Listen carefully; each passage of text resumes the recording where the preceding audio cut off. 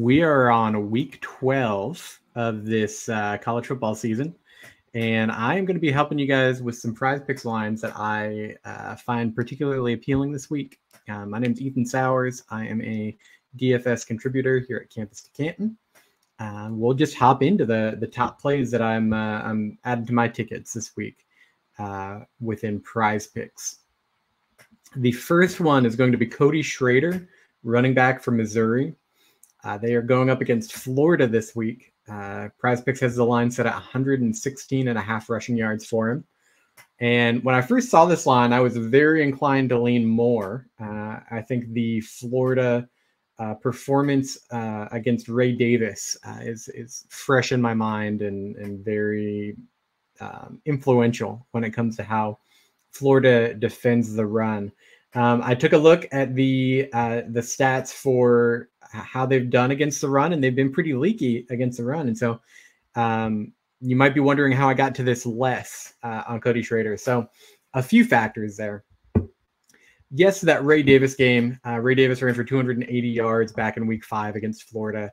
But on the season total for the Gators, they have only allowed one other running back to go for over 100 yards, and that was Raheem Sanders, Rocket Sanders, 103 yards in week 10.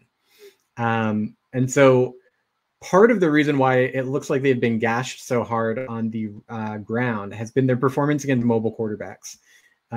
We know that Milroe and Jaden Daniels both have really had huge games against them that have influenced the overall rushing stats for them. But the fact that they've only given up 2 100-yard plus running performances to running backs so far this year, and only one of those was over the 116.5 yard mark.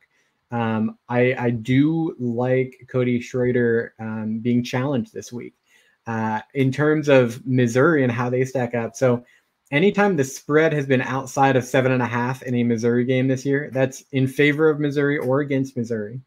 Only once has Schrader ran for over 116.5 yards in that situation, and that was in week 1 against South Dakota.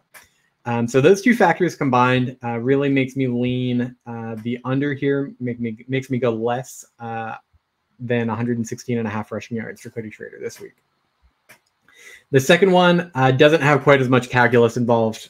Caleb Williams, 24.5 fantasy points this week. So I'm going with more this week.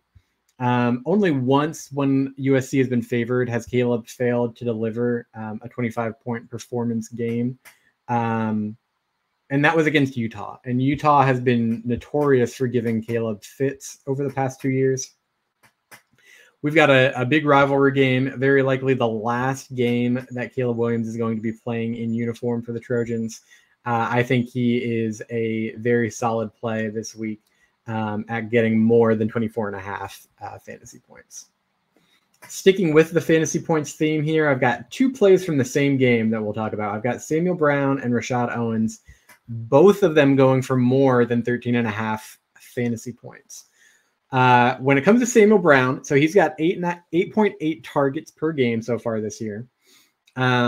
Matthew Golden has just been rolled out for this season. And so I'm anticipating a little bit of an increased workload, even though last week, he struggled in that role as the number 1 receiver against, I believe it was Cincinnati last week. Anyway, so just a very challenging performance for him. But I think that this Oklahoma State defense is a breath of fresh air for Houston to go up against. Oklahoma State 128th in the nation in passing yards against per attempt. They're allowing 8.7 yards per pass attempt to opposing offenses. I'm expecting a bit of a shootout here, and that's a little scary considering Donovan Smith and Alan Bowman are the quarterbacks at play. But Samuel Brown definitely has the explosive tendencies and the ability to make big plays against this Cowboys defense. So 13.5 fantasy points, you're probably banking on a touchdown for both of these guys, which I think is definitely in play for Samuel Brown, maybe a little bit thinner of a play for Rashad Owens.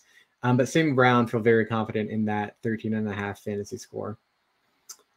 For Rashad Owens, he's getting 7.7 targets per game. However, he's got 25 in the last 2 weeks. So really exploding with usage for the Cowboys in the past 2 weeks. Obviously, last week, Ollie Gordon was shut down a little bit, so they did lean on the passing game a little bit more. I think game script was just weird for the Cowboys last week and did influence that a little bit. But for Rashad Owens, he's got another great matchup. Houston, 89th in the nation in passing yards against per attempt. That's 7.8 yards per pass attempt that they're allowing. I think that he is in the role that you want to see an Oklahoma State receiver. He's in that outside boundary role in this Gundy offense. It just really seems like the way that they've been leaning on him. And if we combine that with the fact that I do think Houston's going to be able to put up points, I think it will force their hand a little bit to pass the ball, maybe even just a little bit more than usual. And I think that Owens has the ability to make a big play. Doesn't have great touchdown volume so far this year. He's only got 1 touchdown. That comes from the fact that Oklahoma State really doesn't throw the ball in the red zone quite that much. And why would you when you've got Ollie Gordon performing great? However, I think that they have the ability to score from deep a little bit more this week against Houston. Houston's defense is just that susceptible to big plays.